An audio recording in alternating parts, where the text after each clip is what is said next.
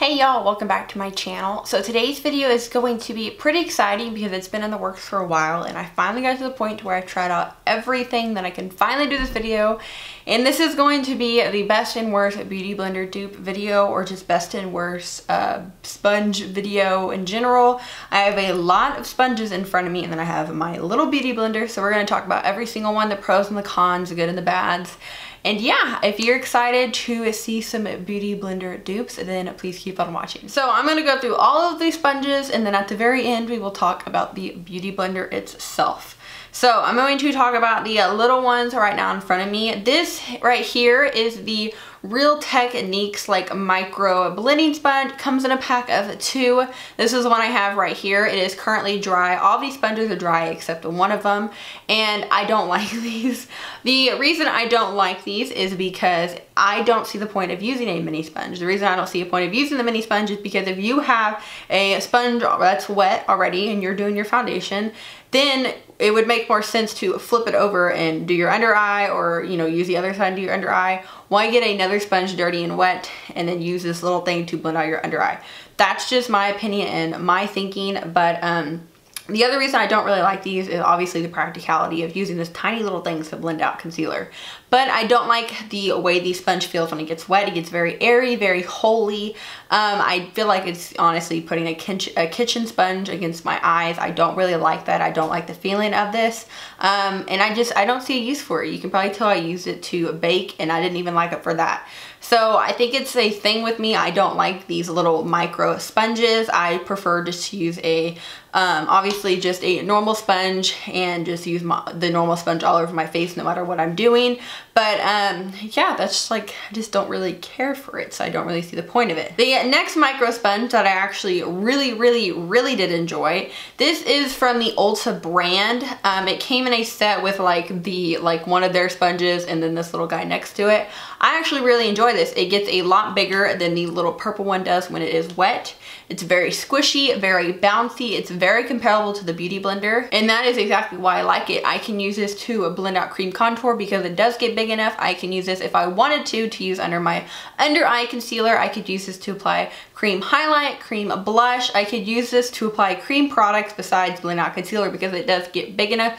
It is extremely soft, extremely fluffy and bouncy, and I do think that the Ulta brand sponges are worth the money. I have the big one that I will talk about also, but I love this little guy. I think it's a great investment if you still can find it. I'm not too sure if they have the micro ones, but I know they do still have the big ones, but I really enjoyed this. So since we're on the Ulta collection train, these are their big sponges that they have. This is what it looks like individually. This is what it looks like inside the pack. It's the Ulta Beauty 2-piece makeup blending sponges. These are hands down amazing.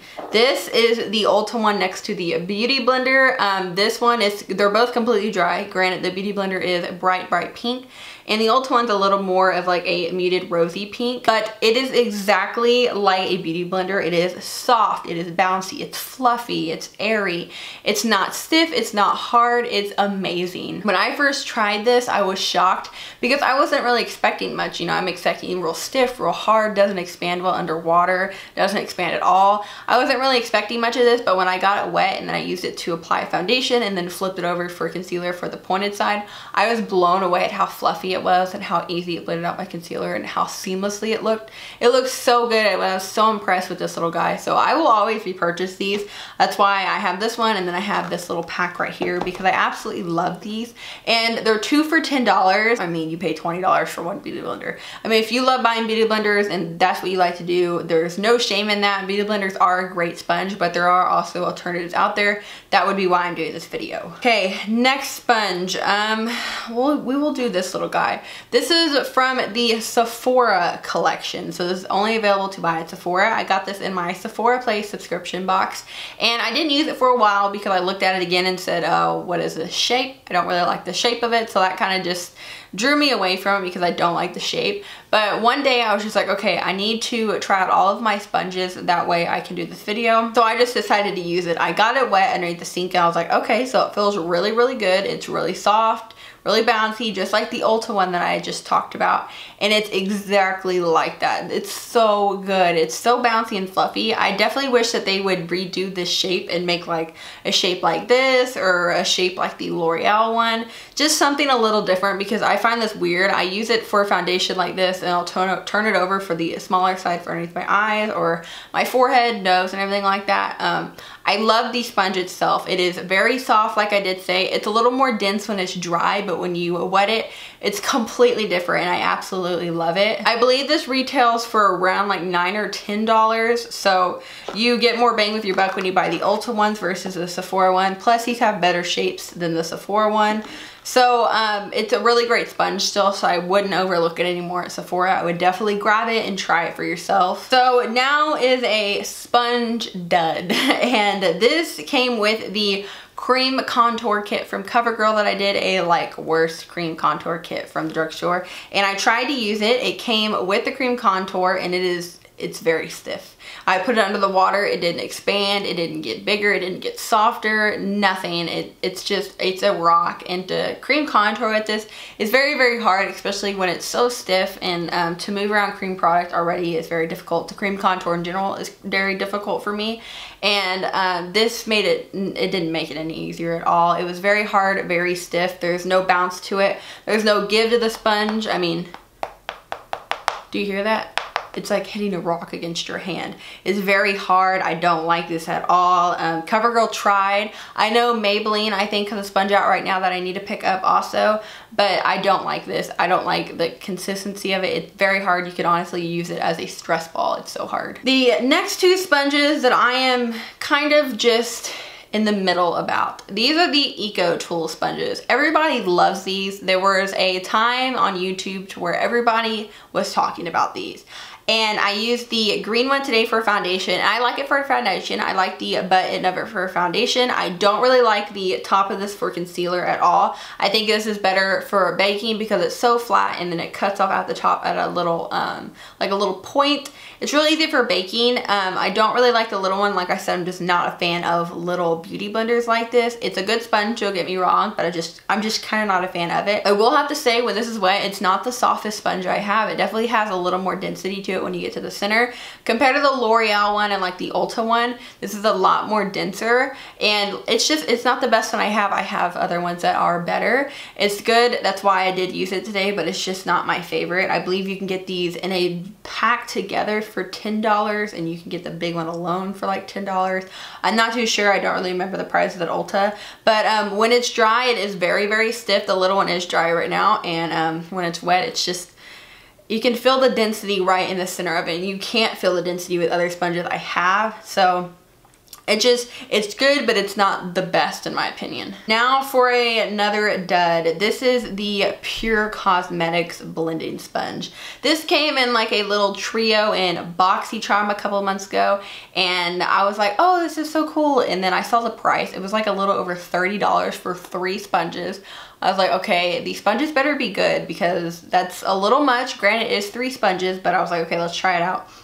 So I got it wet, and it was as hard as a rock. It honestly reminded me of this CoverGirl one. I don't like it. I don't like how dense it is. I don't like how hard it is. I don't like how it doesn't absorb any water and get bigger. It made blending out my foundation and concealer very difficult, because there was no give to it when you kind of like bounced it on your face to blend out your products. There was no give to it, so it was very stiff and very hard to work with. I don't like it for that reason. And when I think of Pure Cosmetics, I think, okay, so Pure Cosmetics beauty blender brand, like, okay, maybe they have like the same gist on sponge making, and I was kind of thinking it was going to be good. But then again, that's my misjudgment. Just because it's a more like high-end brand doesn't mean it's gonna have good products, which that's common sense. But I was just kind of hoping, I was rooting for it, because it looked cute. I like how it had Pure pressed into the sponge right here. I just had high hopes for it, and sadly it did let me down.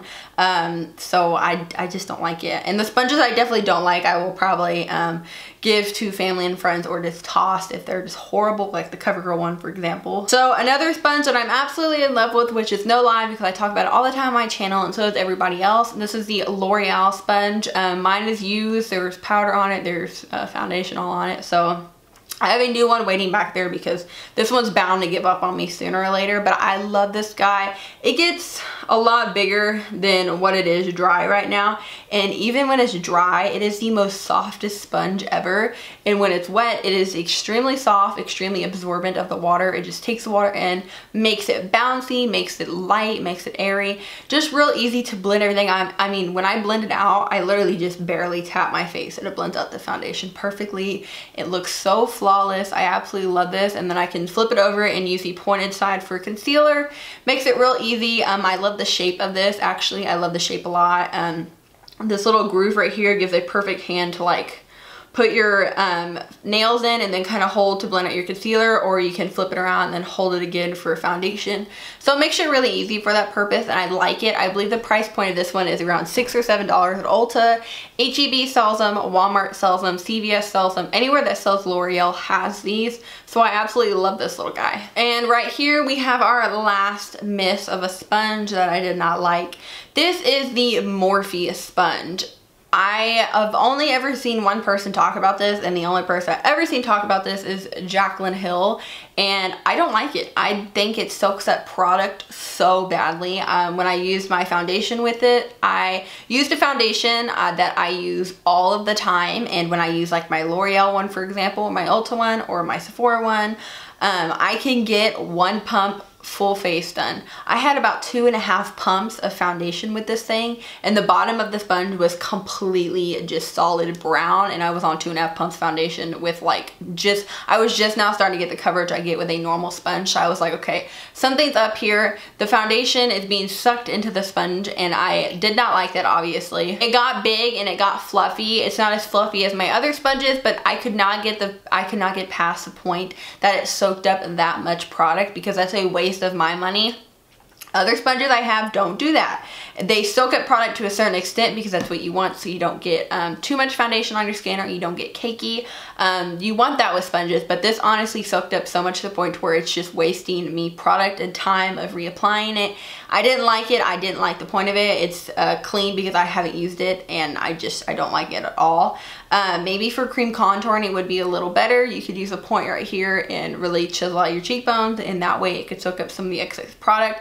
But for foundation, I do not like this. And the last sponge I have right here is the Real Techniques one. I feel like this has gotten lost in my collection since I have so many other great, amazing drugstore beauty blender dupes. This used to be like my everything. I would only use this. I would always use this. I would have like 2 or 3 at a time that I'm using because I used them all the time. And since I found, you know, all of these other sponges right here, I have those I want to use. I have more preferences over this one. This one's good, don't get me wrong, but I like others more. I prefer to use other ones more. I prefer my L'Oreal one. I prefer the Ulta one, the Eco Tools one, the big one. So it's not that it's not good, because it is really good. It gets fluffy, it gets big, it absorbs the water, it gets really soft, it blends everything else out nicely. The flat side's good for foundation, or you can flip it over and use the other side for concealer or foundation. It's a great sponge in general. I just have other ones that I like over it, so therefore I gravitate towards the other ones over this one. And then of course we have our classic beauty blender. I have mine in the little ring. It sits on top of my little acrylic thing that y'all don't ever really see because I sit right in front of it. But yeah, I honestly never use my beauty blender anymore, because why should I use my beauty blender and waste $20 on products when I have all of these great sponges sitting right in front of me ready to use that are just as good, way cheaper, way more affordable, and I don't see the point of it anymore. The beauty blender was great at a time when no other company was making a sponge. That's when it really made its comeback. It was just a great sponge in general. But when all these other sponges started to come out, it was like, hey, is $20 for a sponge really that, like, is it that much necessary? Or can I spend, you know, 2 for $10 or $6 or $9, you know, and get just the same amount of greatness of a sponge and not have to spend $20 on it? And I definitely think that's a yes. You can spend less on a sponge and still get the same outcome for sponge quality. That sounds so weird. But yeah, I don't think it's necessary to buy Beauty Blender anymore. And the ones I do have, I'll use them, but I'm not going to buy them anymore. There's no point of me to buy them. The only thing I will ever buy from Beauty Blender is the solid Beauty Blender cleanser, because I love that to clean all of my sponges in general, but I will no longer buy the sponge. Like an anti-Beauty Blender person now. So I hope you guys did enjoy this video, and I hope it was informative, because there's a lot of sponges and it's a lot talking. But I will link all the sponges down below and everything like that. Like I said, I love all of them, and the ones I do love are just so we can refresh everything. The Ulta Beauty Makeup Sponge Set, the Sephora Collection Sponge, the Eco Tools set is good. I prefer the big one over the little one. The Mini Ulta Collection Sponge, if you can still find it. The L'Oreal Purple Sponge and the Real Techniques Sponge. These are all sponges I love. And then the ones I do not like are the Mini Purple Real Techniques sponges. This CoverGirl one that comes in a set with a cream contour kit. The Pure Sponge, which is just, ugh, I don't like it. And then the Morphe sponge, which soaks up so much product. So I hope you guys did find this informative. If you wanted me to do this like over any other products, like bronzers, anything like that, just like kind of like maybe my top bronzers, or I don't know, something of that sort, let me know in the comments below. Let me know what y'all think about sponges, the sponges that I mentioned, the sponges I didn't like, the Beauty Blender. Let me know what y'all think down below. I hope you guys did enjoy the video. Thank you so much for watching. Please subscribe, and I will see you guys later. Bye, y'all.